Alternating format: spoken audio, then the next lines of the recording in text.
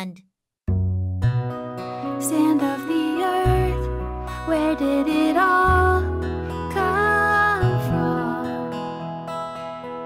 It can get on your nose and inside your toes like snow.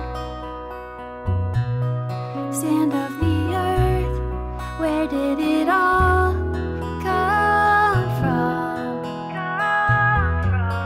Sand on the beach and under my feet like snow.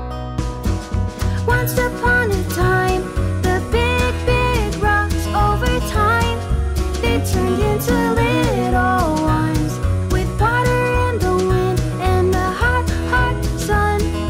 Bigger rocks turn to little ones, and that's how you get sand.